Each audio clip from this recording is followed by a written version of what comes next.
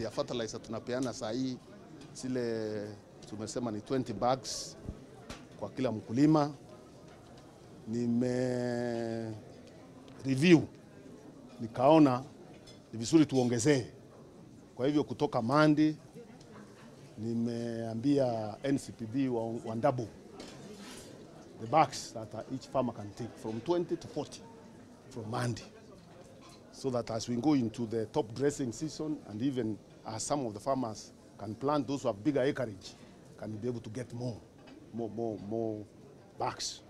So from Monday, any farmer is able to access to a maximum of 40 bags. From the current 20, I have now doubled it, so that farmers can get more fertilizer and they need for their planting season and also the top dressing season.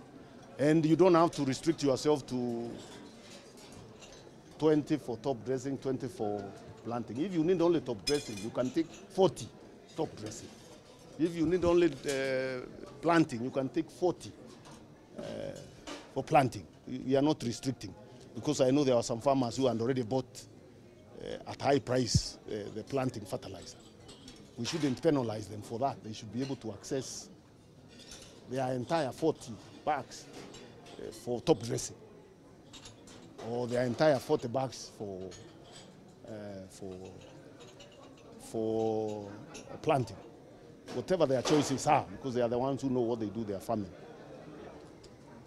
Na hiyo program inaendelea vizuri, recruit more. NCPB has recruited even more players wale hawakuwa wanahusika kwa hiyo subsidy program. Wamekuja wengi. Zile shinda zilikuwako za transport ya kutoa fertilizer kwa sababu ya fuel kule Mombasa zimeisha. Sasa hakuna shinda yoyote ya kupata fertilizer ile ilikuwa huko North Rift.